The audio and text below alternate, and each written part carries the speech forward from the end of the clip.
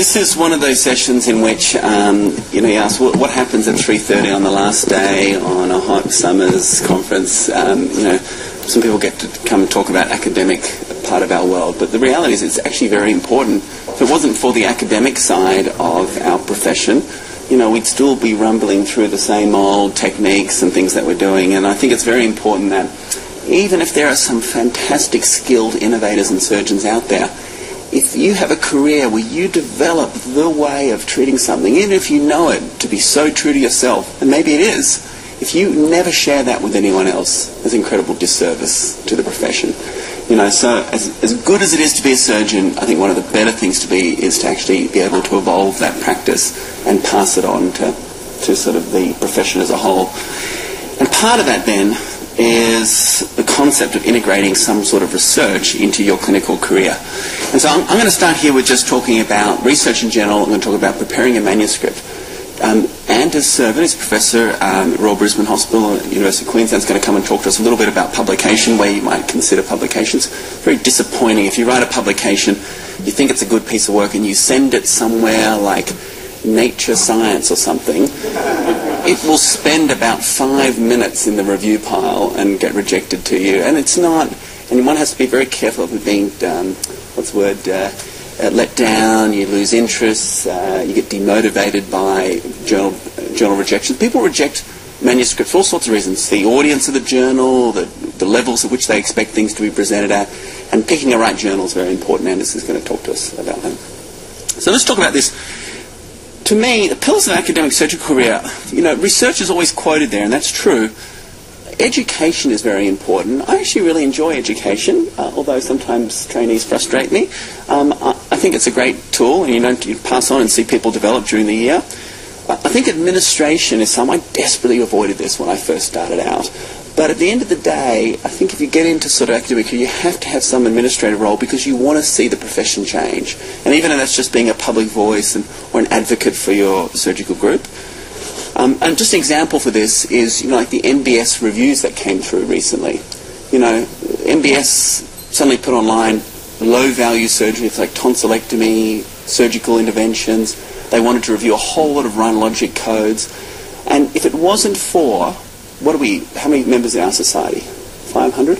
There was about 5 out of 500 that went to the effort of writing rebuttal letters and open submissions to NBS. And really, if it's not for that, people who have their own agendas in the public health sector would have just steamrolled over a whole lot of item numbers that we have. And we need it not to be 1%, but we need it to be like 10% of our society is willing to do those things. To me, I love it because you develop a specialized surgical niche. I acknowledge it's very hard sometimes if you're a generalist. You need to know when to sort of pass things on, maybe when something's better managed elsewhere. Where you practice may change that too. I like guys who are in more regional areas giving things a go, especially if it's not a tumour or a cancer operation, and if it doesn't work, don't worry, there's always going to be salvage. But being a specialist in a city gives you a very niche sort of procedure. I worked out I only perform 5 surgical procedures. I only do the same 5 on everyone. This is very true. William Mayall's a famous Oxford professor, and he said, many of us have worked in the profession for a long period of time. He said, we'll understand that many skillful operators are not good surgeons. You can do the beautiful septoplasty on someone, but if your problem is all about rhinitis or some other cause of your nasal obstruction, who cares?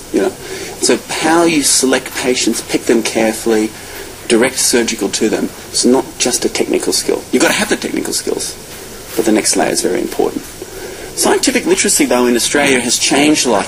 And this is not just in surgery, it's in the whole medical profession. What is happening at a basic science level and what is actually being practiced has been a divergent pathway. So much so that our understanding of disease in some areas is almost at opposites to how it's being practiced clinically. And this is a real problem. And the people have to bridge the basic science and what actually happens clinically are the academics. And the surgical profession here is a real problem because, there's absolutely no surgical training in research in Australia. We still, who's on the board? Melville and Anders. What do people have to do at the moment? They have to do a poster, don't they? A talk or a poster at a conference, and that's it. That's your research component for training. I think it was even less. I just had to have an abstract submitted when I went through. If you compare that to places like in the US, they spend a dedicated time. They're expected to develop publications and produce papers. In the NHS, getting publications done is almost a rite of passage through. Everything from your medal award and your retirement depends on everything, on how much publications you put out. In Australia, there's nothing there. And there's no doubt it's changing. There's an MD degree now. It's offered at the University of New South Wales. The students spend a year or 36 weeks doing a dedicated research time. And so it's changing. I have to say, if you said in Australia, what's the killer of academic practice? It's private medicine. Is that no doubt if you just do a very simple superficial equation, why would you spend time doing research when you could just do a few more tonsils? You're going to pay your mortgage off better and your car's going to be paid off. But I think that's a very superficial look at it.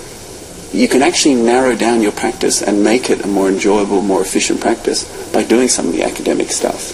And so it's not a simple trade-off of private practice versus academics. Now the next thing I'm going to talk about is clinical research. There's two types of research. People still get this confused, I think, in my opinion. You have clinical research. This is called observational research. It's on humans, and they are either case series, case controls. Cohorts are where the population is split based on an intervention. So it's a group of people who have head and neck cancer. Some are treated radiotherapy, some are treated surgery. That's called a cohort. It doesn't matter if it wasn't randomized or anything, but it's a cohort. A cohort, against popular themes, does not term just a group of people going through. A cohort of patients who had septoplasty, and I measured their SNOT scores before and after. It's not a cohort. That's called a case series. It's not controlled. There's no two populations. It's called a single. Cohort studies, traditionally a controlled cohort. Using the words controlled cohort is about the same as saying a prospective randomized trial. They're almost double entendres. Because if you have a randomized trial, you have to be prospective. How did you randomize them otherwise? So cohorts are that. But you can retrospectively look at cohorts. So a retrospective cohort might be children born with sensory neural loss. I'm trying out an ear one here for you, Melville. I didn't want to make it too run logic. Their language ability at 18, and you go back and look at them and you see who had early language or hearing interventions, such as hearing aids or cochlear implant or maybe early speech therapy, and those who didn't. And so it's still a group of patients, the same condition, hearing loss, born with hearing loss, and they had different interventions, but you're now looking at their language development now. So the intervention happened a long time ago. That's a retrospective cohort. Is that a good example? Yeah, thank you. What about studies that are done on cells and immunology and interleukins and things? This is called experimental research. And you don't use the words case control, cohort, controlled study. These are not. This is called experimental research. These words are for human observational research. So experimental research is all the other things we do in the lab. And you might have controls and you want to test the effect of your vehicle solution and a normal cell line and stuff. But it's not, you don't use these terms. It's just experimental.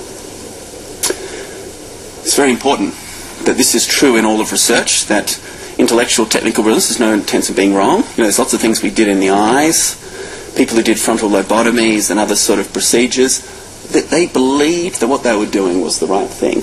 But time and research and scientific analysis has proven to be wrong. Oh, that's a great one. Do you like the look at the lobotomy and the hairy arm going in? It's a bit dangerous. That doesn't look that old too, that picture. Why research? Harvey Cushing, the famous surgeon, who said, I'd like to see one day where somebody would be appointed surgeon who had no hands, for the operative part is the least part of the work. It's a very good talk. This is the other person.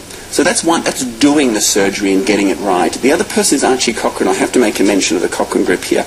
Archie Cochrane was an obstetrician who could see that in prenatal birth, children who were given corticosteroids prior to the delivery, when they were in utero, had survival outcomes that were much, much better than kids who weren't given the corticosteroids to help develop the lung function. And the actual symbol as part of the Cochrane group is a forest plot. So it's the analysis by these randomized studies on not some little outcome like,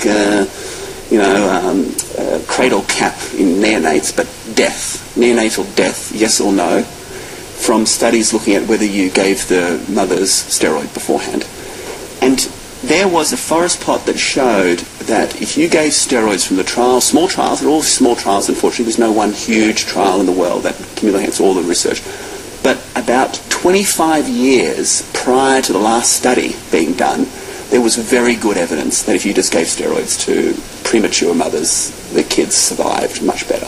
And so for a quarter of a century, people were still doing trials and other things in this area. It's completely considered standard of care now. And the minute he realised that, he quit as an obstetrician.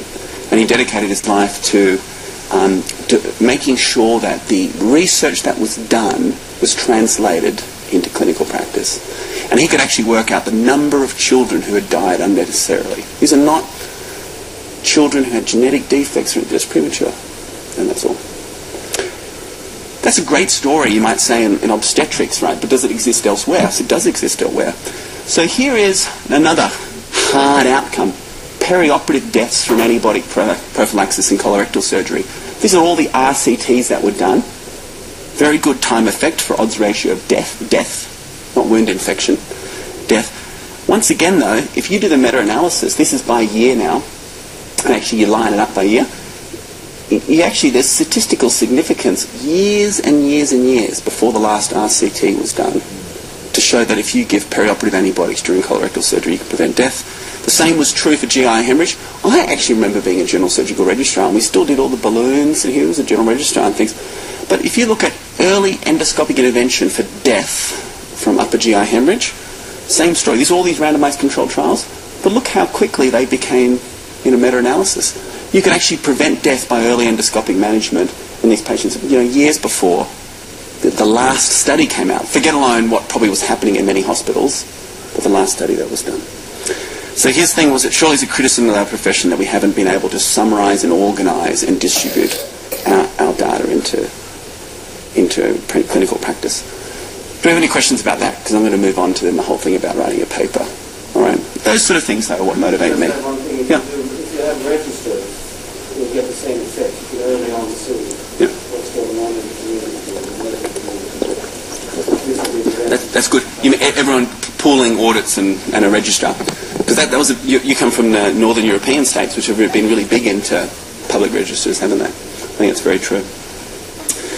Presenting research work, peer-reviewed manuscripts are really the top of the line.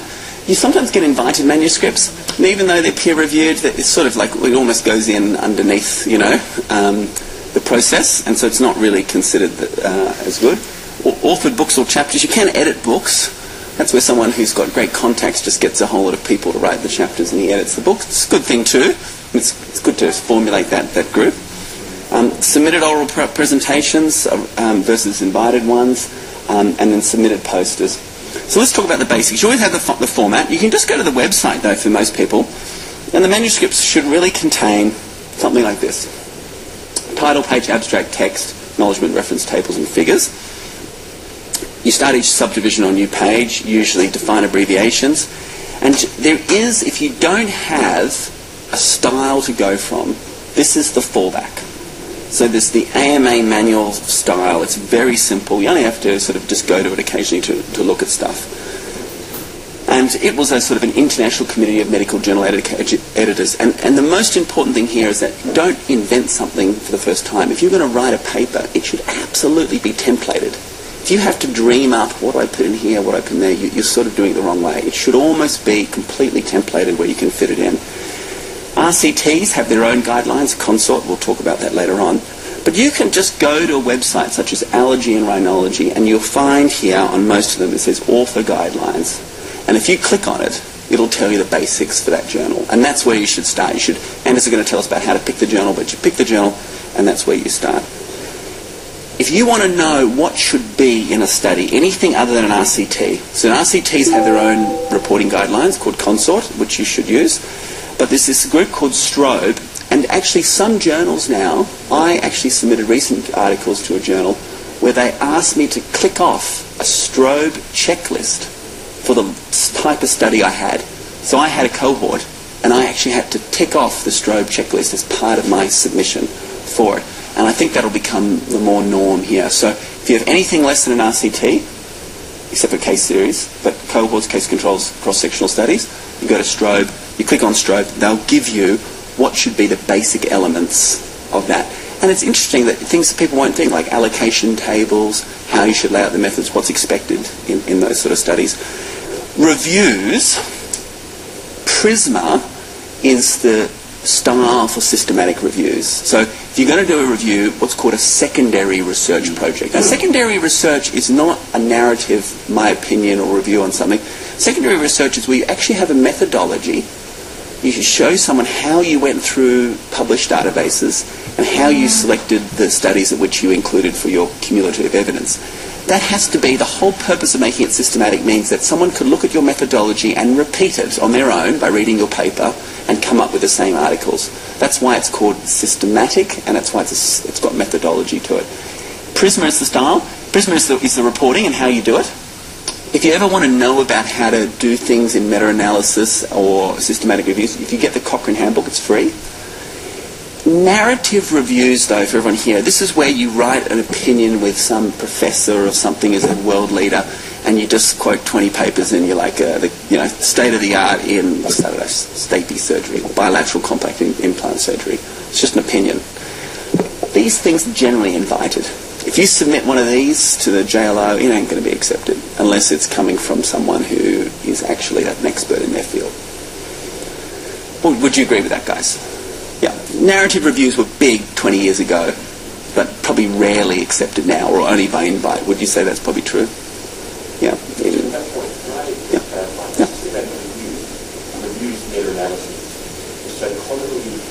Incorrectly quote that you're reviewing case controls or cohort studies. No, you're saying systematic reviews RCTs.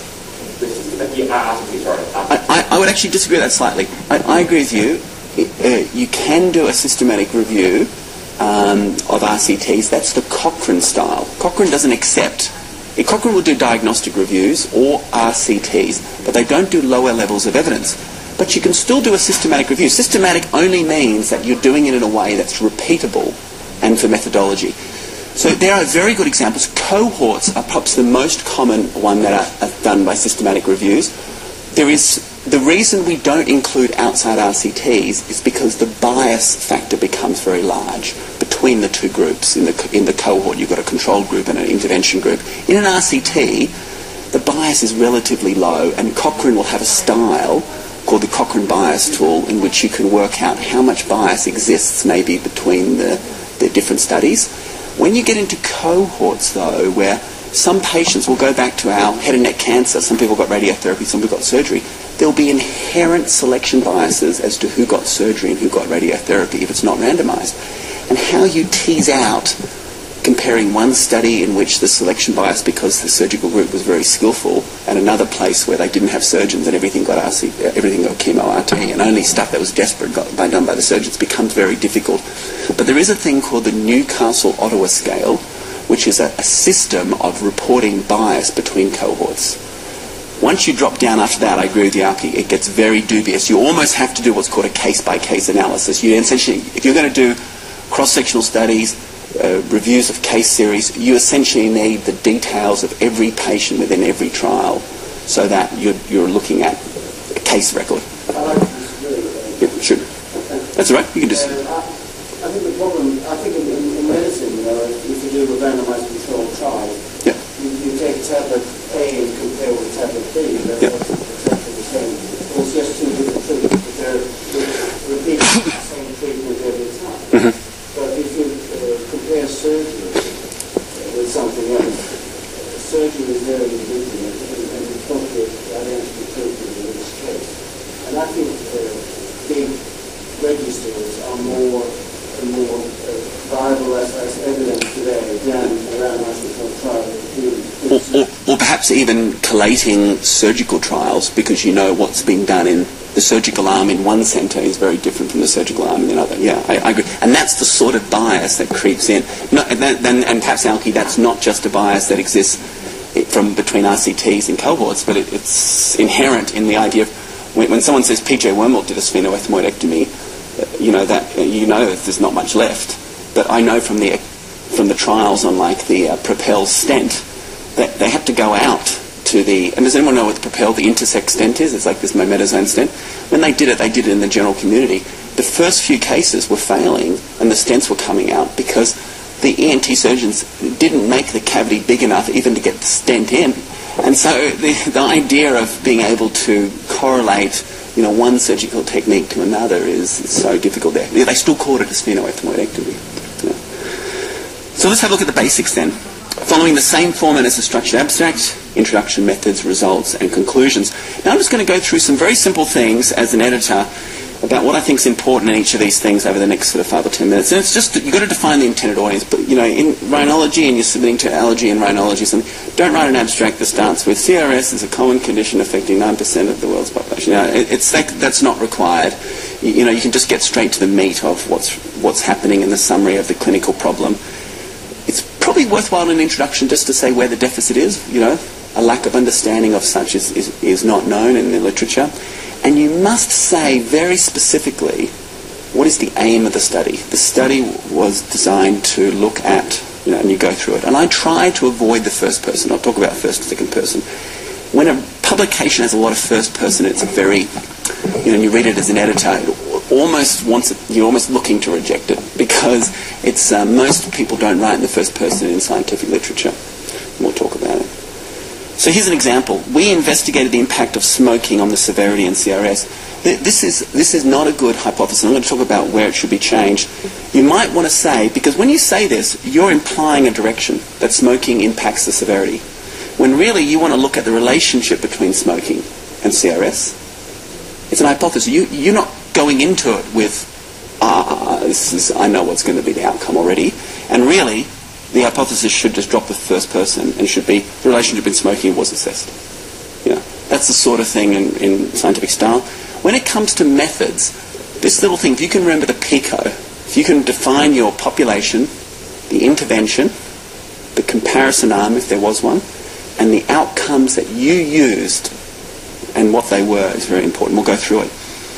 You must describe the study. If you can't describe it, it's very, very difficult. And then you can say what population, what patients or tissues are being assessed. So, like in sinus disease, you can't just say, patients with sinusitis. You have to be very specific. Was it acute or chronic? Was it definition? How did you define the groups? Did they have CT evidence of sinus inflammation? And then was it based on symptoms, or did you have CT or endoscopy findings? Did you confirm it with pathology as well, or microbiology? Were you following an international guideline to define your group? And I'm sure the same is here. Surely, like in ears, like what's the definition of otosclerosis? There must be is there an international definition of otosclerosis? Again, I think these things aren't easy.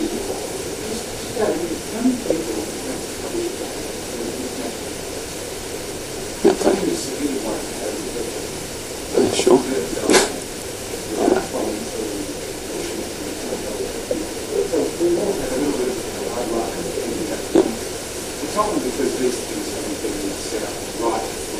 From the beginning.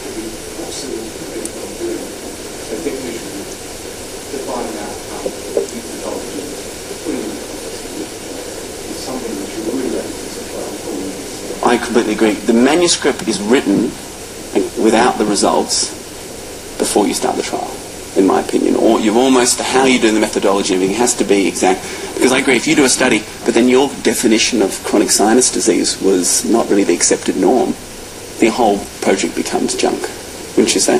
If they even question whether or not the patients had sinus disease, it's a big issue. The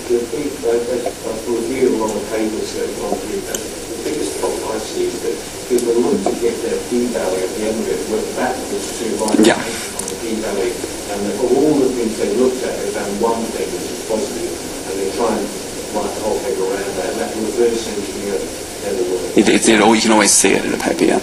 So what patients being assessed? Children, who was excluded, pregnant, chronic illness, where were they recruited? Where were they recruited is a big issue. If you take patients from general practice, very different than if you take patients from a tertiary practice. And if you take sinus patients coming to my practice, they're going to be much more severe than that presenting to the general population, which makes them a skewed population, maybe not sort of applicable to maybe the general person.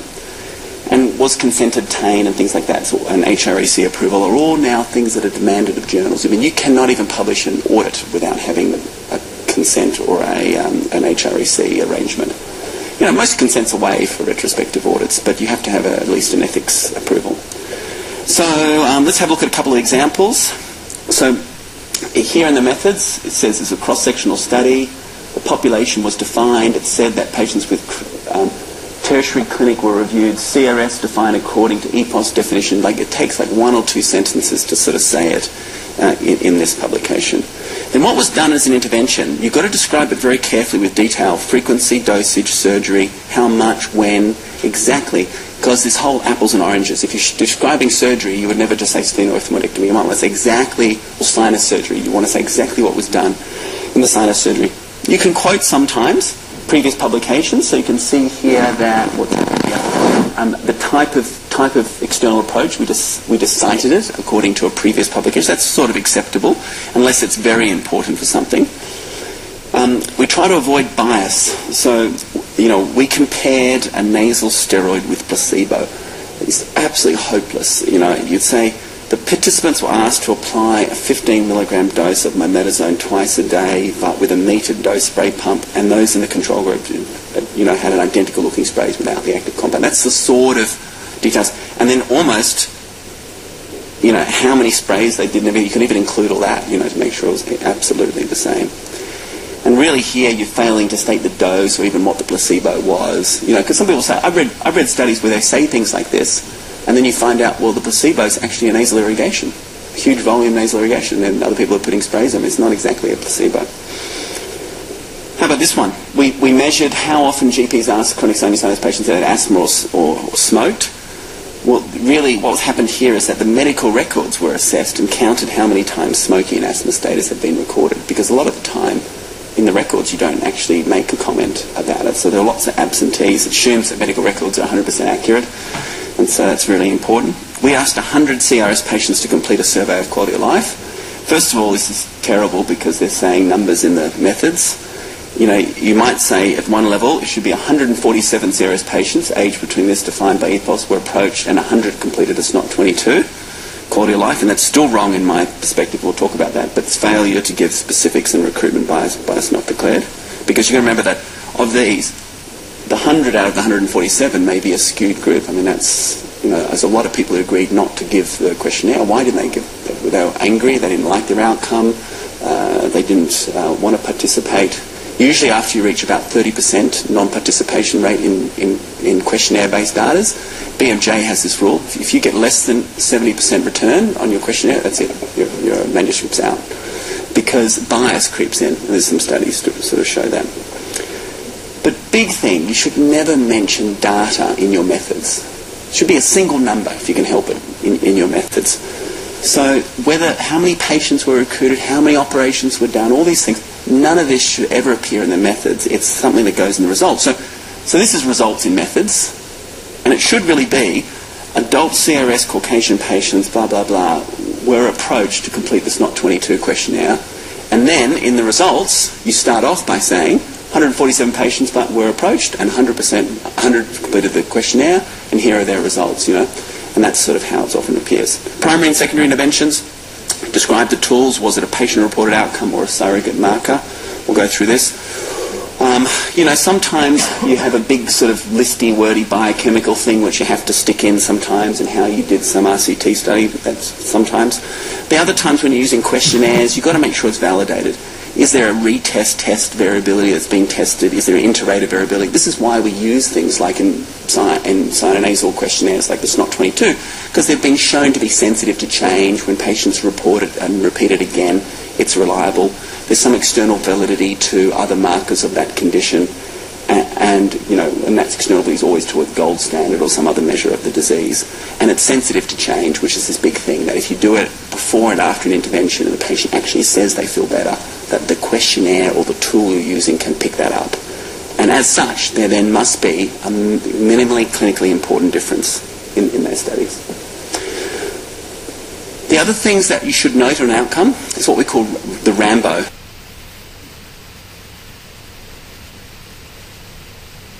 Which is whether it's randomized allocation. We'll talk about this. We'll talk about blinding. So whether it was blinded, whether like endoscopy, the endoscopy assessor, say in an endoscopic study, was blinded to the patient group. Did they know which patients had this intervention and which didn't? Was it objective? Something like CT scan density is an objective study because you can measure it with Hounsfield units versus something that's qualitative. And then the statistical analysis, I just want to talk about these very, very quickly for statistics. Who here is comfortable doing their own statistics, knowing how to report it? Most people. Okay, so I'm going to touch on something, and then you guys have to pick me up if you disagree on anything. First of all, in the results, you always describe the population as a whole. So you just give the N, the age, the gender, just gives the basic data on your publication. If you've got two groups in a study, you must always give an allocation table at the very beginning. In randomized studies, you still need this, but it's assumed that the randomization process will make the two groups equal. But in everything else, case controls, cohorts, there's going to be some difference. So here's a study which was looking at saline versus gentamicin irrigations in kids. This is the characteristics of the patients at the beginning of the trial. So anywhere where you have two groups, you must always have this allocation. And you just think of all the details. So whether they had asthma, allergy, where they came from, I should say, their race, their age, their gender. You might have things like, who were smokers, who had previous radiotherapy, all the things you could imagine that might affect the outcome between the two groups, and you just give the baseline details. It's in things like the strobe checklist will have this, but whenever you do two groups, you always have an allocation table, and then you just do a little p-value to compare the groups. Sure. At that point, I think keep in mind mean to describe non-parametric. We're going to come to that. We're going to come to that. It's actually an erroneous category. That you mean to describe a group of patients, and patients are very rarely representative of the normal population, unless you've got a very, very big number. And so these children have saline and gentamicin obviously for a reason, unless there's a control group, which I don't think there is. But this should be median, and that's a statistical. Well, what you mean the age group here? No. So when you're looking at which one? Everything in this table should. No, because they're all proportions. So this is actually not. They're not means. They're actually all just percentages. Mean plus or minus standard deviation. Use of variables summarised. So I think the only one they've got up here is age, which is fair enough. But good point. I'm going to come to that. So and you got to describe dropouts. Why? And you've got to report complete data. So if people drop out and stuff, you still just include them and you just say why they dropped out. And if you have something like, if all of a sudden in your results you discuss the asthma status between groups, you can't just introduce asthma status in the results if you haven't defined what your definition of asthma was in the methods. So you can't suddenly just pull something out like a rabbit out of a hat in the results and suddenly have some variable like asthma status. And asthma status different between the two, because in asthma status and results, if you put in the methods, you've got to say, what did I define as being asthmatic? Someone who has the symptoms of asthma, using an inhaled treatment regularly, someone who's had a spirometry, someone who's had a spirometry with a bronchodilator challenge, a methacholine challenge. There's various levels in which asthma can be defined. It's okay to have different definitions, but you've at least got to define it in the method. So any variable that you use, like smoking status, does that mean they were active smokers? Smoking within the last 12 months? If they quit 3 weeks before the study, does that make them an ex-smoker? So these sort of things you just have to define it. I'll give you an example of something that looks terrible to make sure the author's not here in the room. Okay, so this is because these are some of my studies. So this one is like one of those posters that didn't get vetted before it was printed. So this is someone looking at the impact of quality of life and skull-based surgery. The methods are so thin. I mean, everyone you see the methods. But all of a sudden, you've got things like nasal function score, you know, up here. And then you've got these other groups. Dural resection, olfactory resection, radiotherapy. You know, none of these are defined here in the methods. The person reading this paper has no idea. And then this is my pet peeve. Just a whole lot of p-values in a table. I mean, it's a complete waste of time. It's absolutely complete meaningless. So let's talk about outcome and data types. This is things. I never had someone down when I was a trainee just tell me I'm going to do it in 3 minutes, the absolute basics of data. You only have 3 types of data. It's either scale or continuous. So scale and continuous data are units of measure, where every unit relates the same to every other unit. So age is a good example, or weight, because it's in kilograms or in years. And the difference between 5 kilograms and 10 is the same as between 10 and 15. So this makes it a continuous or scale variable. They have inherently, as Alki said, because they all relate the same to each other, they have a spread. And when you have a spread, you then define it as being parametric or non-parametric, meaning is it normally distributed or is not. But in a publication, if you write mean and standard deviation as something, you are saying it's parametric. If it's non-parametric, then you report it as a median interquartile range. It's that simple. Would you agree? Does everyone understand what parametric and non-parametric actually means? So is data normally distributed or not? Yeah, normally distributed. And all you have to do is you do a histogram in your statistics program, and there are special tests for it. Yeah. Yep. But you can even just look at a histogram, and you can pick it. If it's got a little peak, it doesn't matter if the skew is across, as long as there's a tail on either end, you're almost certainly going to have a parametric data. Sure. To me. I think that's just such a fundamental differentiation in the physical data that if you don't get it right, your data analysis is correct. True. So it may seem simple, but it's so fundamental that maybe you should go to this statistician, particularly about the format, where they can look at when you know the skewness and stuff. Yeah, but that's clearly it's very rare. It's very rare biological data. Yeah, I don't disagree with that, and that's a good point. But fortuitously, that's something you look at after the study's done, which is the only nice thing. At least you can go back and redo your stats if you got it wrong. But it's a very good. And one of the reasons for going to see statisticians not to analyse your results, but to decide your study. So if you know what the population, they will tell you how many patients you're going to need, how many points of reference are required, how you set the study out. And it's much better to do that than to collect the data and then try to work out the underline of everything. We know we can't find out an answer for starting to get. So although we can look at our own statistics, we need to go to statisticians before we actually do this. Okay. So let's have a look then at ordinal data. So ordinal data then, you don't have units to ordinal data. Ordinal data are just various categories, but the categories have a relation to each other. They go increasing or decreasing arrangements. Good, better, best, terrific, poor. You know how they relate, but they're not necessarily in the same step up. So when someone says, I'm better to best, or better to excellent, that might be a much bigger jump than between good and better. And so it moves in one direction, the scale, but they're not the same relationships between the two. And then we have nominal data. So nominal data is just categories. Male, female, Caucasian, their race, depends where you are. Give me another example. Nominal data might be smokers, non-smokers. Dichotomous data is classically, they are unrelated groups. They are just defining the two groups. Okay. So when you present continuous data, you have to pick, is it parametric or non-parametric? It's parametric, and you have two groups. They're unrelated groups. So give me an example. If we took everyone in the room and we measured the weights of the people on my right-hand side of the room versus the weight of the people we're talking about body weight, on the left-hand side of the room, we would assume that weights are probably going to be normally distributed, or parametric, and that the people over here have no relationship to the people over here, so it's just a student's t-test. It's two unrelated groups. But if I sent this group away here now and had them go and chow down outside and come back in an hour's time and redo their weights, I'm measuring the same group in 2 different points of time, and that's where you use a paired t-test. Does that make sense to everyone?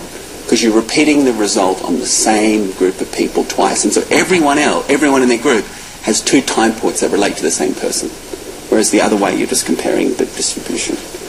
When it's multiple groups, that's what an unrelated, you just do ANOVA between 3 or more groups, and if they relate to each other, so say we took the left-hand side of the room, we measured them first thing when they woke up in the morning, after breakfast, after lunch, after dinner, before they went to the toilet, and then at bedtime, we would have a repeated measures ANOVA, because you're just measuring the same person throughout over time. Does that make sense? Okay. Continuous data, then, this comes to Alki's point, and a lot of it's non-parametric. So if you have 2 groups and it's non-parametric, they're unrelated. This is what a Mann-Whitney U is. So a Mann-Whitney U, just same story. So if we had a look over here, let's think of a non-parametric. So if we asked everyone here their sense of nasal congestion at the moment in this slightly chilly room, you could give us a score. I'm sure that would probably be non-parametric. And we'd ask this group over here, same question, and we wanted to compare the scores, whether you're sitting closer to the vent or not closer to the vent, then this would be unrelated groups. If we took this group outside, we measure them now, put them in the hot weather, and ask them their congestion scores again. These are related groups, and this is what a Wilcoxon rank sum is. It's essentially the same as a paired. Multiple tests, unrelated groups is what's called a Crooks or Wallace. It's just the ANOVA of non-parametric data.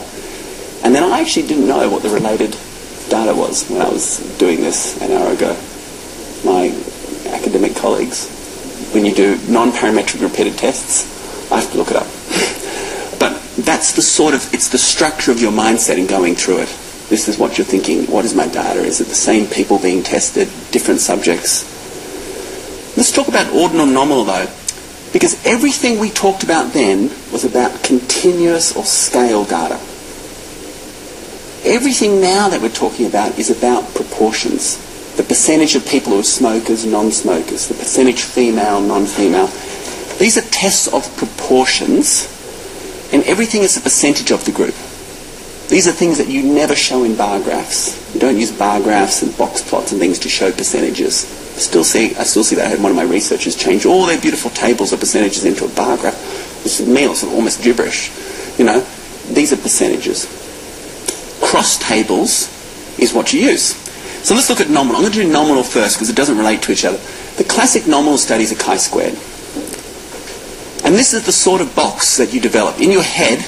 So if you have presenting complaint between men and women, post-nasal drip, congestion and discharge. 3 completely unrelated symptoms. One is not more worse than the other. It's not a scale. And if you said to me, I had a study of patients, how about in this room right now, said how they feel, and we just said, when you get a cold, what is your main complaint? Everyone would fit into one of these boxes.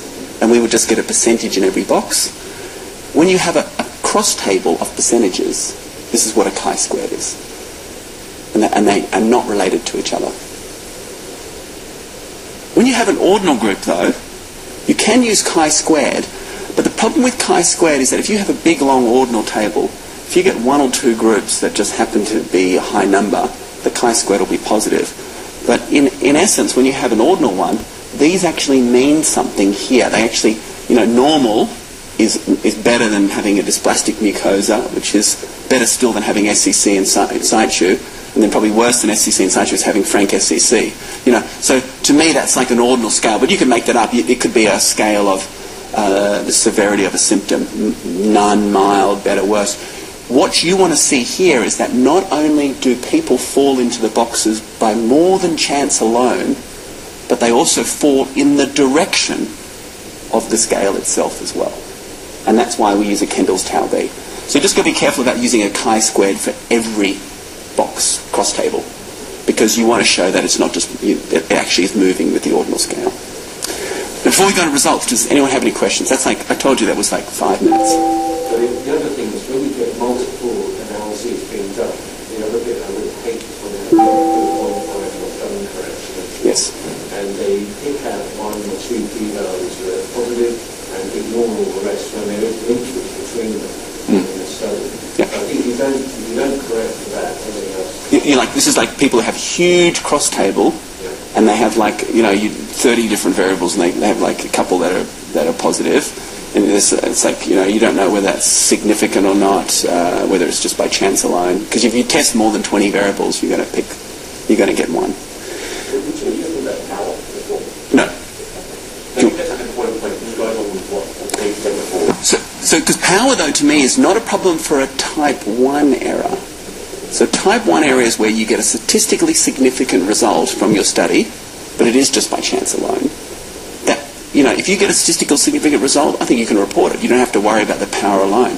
But tell us the whole story about power is really a type 2. It really goes about designing the study and not just doing a study based on some results or publishing a study based on the results that you do.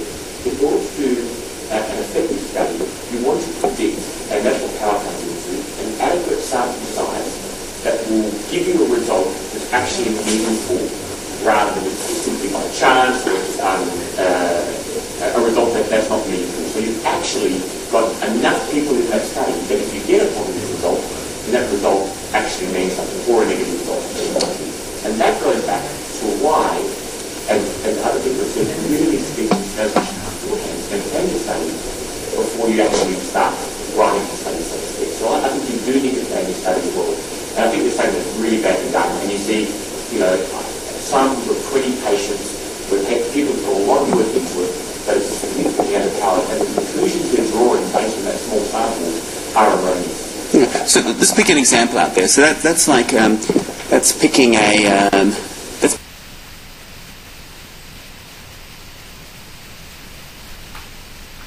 So say you have a new intervention. So you have a new intervention for sinus surgery, like a balloon, and you do this balloon study, and you say that you want to show that the balloon is as better or good than a significant operation, and you would look then at what's your quality of life improvement. It's not 22. You would want to know to achieve at least a point, 8 or score number on a SNOT 22 is a minimal clinically significant difference. I need how many patients in my study. What people do then, they do 20 people on sinus surgery, 20 people on the balloon, and they show that there was no difference between the outcome. That is a complete waste of time, because you're assuming that they're comparable, but you never had enough patients in it to prove otherwise anyway, to at least a clinical significance. And I think the type 2 error, the equivalency study, is the biggest one. If you show something that there's no statistical difference between the two groups, that's when you've got to make sure what was your power to prove the difference. Yeah. Non-inferiority studies are huge, and that's what, if you think something's going to be equivalent or as good as something else but not better, you need to really think about power, wouldn't you say, for that sort of study?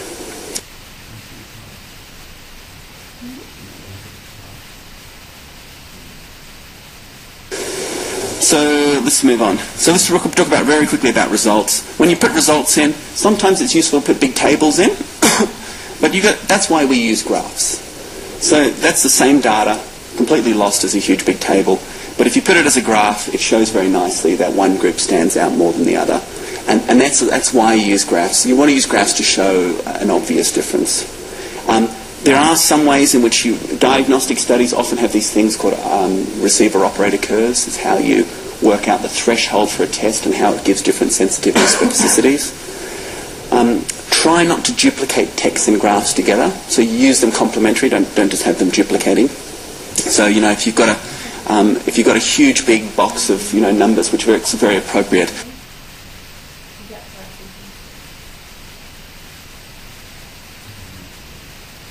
Don't stick it all into the paragraph as well. And there are reporting standards of how you should lay out your results. For a meta-analysis, it's Prisma. For an RCT, it's cohorts. And of course, we talked then about for Strobe now for other studies.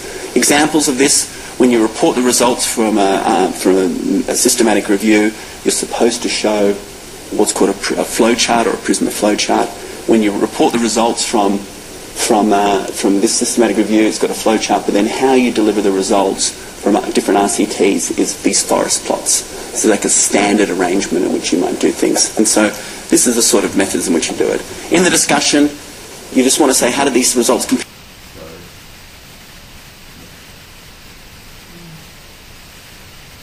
data, the limitations of interpretation, any hypothesis, extrapolation data. It doesn't have, just try not to be too far-fetched. And the conclusions you make can only be based on the data that you present. So if you do a case series of my approach to medial maxillectomy, I have to use some rhinology here, and you can do it, you know, quickly or simply, you can't say in your conclusions that this technique of medial maxillectomy is faster than, you know, standard surgery, because you haven't shown that. All you've shown is just the data for your technique, and that's all you can show. Unless you have a comparative group, you can't make comparative statements. So on that note, this is the thing about first person. I tolerate first person in articles really in the introduction only once, where we hypothesize something. In the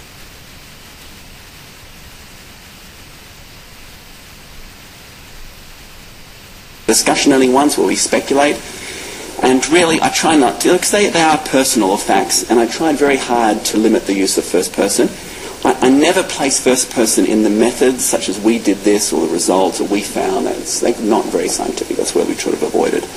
And this is at the bottom line. I dropped this from somewhere else and said, look, the whole issue, you've got to get the grammar right.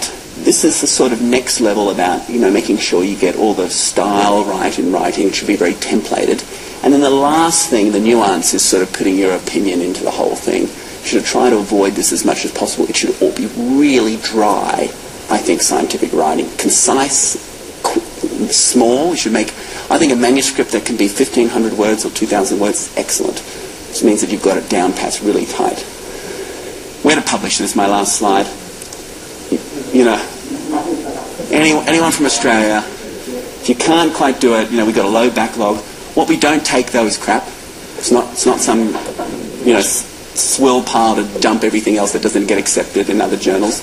So we don't take case reports. I don't care how fascinating it was. You know, I'm not interested.